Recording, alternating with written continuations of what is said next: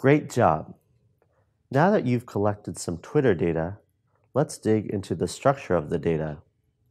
In the examples which we are working with in this course, the information is returned in JavaScript Object Notation, or JSON.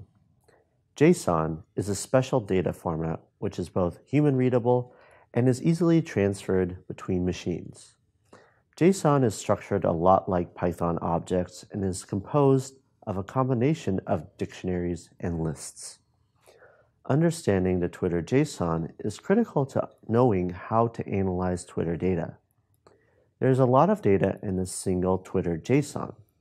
For instance, in a single original tweet, that is, a tweet that is not a retweet or a quoted tweet, we have foundational information like the text, when it was created, and the unique tweet ID. You also have information like how many retweets or favorites it has at the time of collection, what language it's in, if it's a reply to a tweet and to which tweet, and to which user. More importantly, the Twitter JSON contains several important child JSON objects. These are like dictionaries stored in other dictionaries. The important ones, which we'll cover in this course, are user, place, and an extended tweet.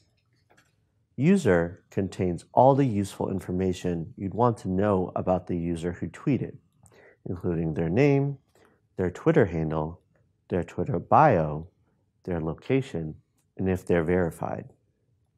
Place contains information on the geolocation of the tweet, and we'll get into that in Chapter 4. Extended tweet contains the full text of a tweet, which is over 140 characters in length. When a tweet is a retweet or contains a quoted tweet, the whole of that tweet will be contained with the Twitter JSON. For retweets, that tweet will be stored in retweeted status, and for a quoted tweet, in quoted status. Let's start exploring the Twitter JSON by loading a single tweet. We'll use the open and read methods to load JSON file into a JSON object. Then we'll use the JSON package and the loads method to convert the JSON into a Python dictionary. Lastly, we access the value of interest by using its appropriate key. Child Twitter JSON can be accessed as nested dictionaries. Let's look at the user object.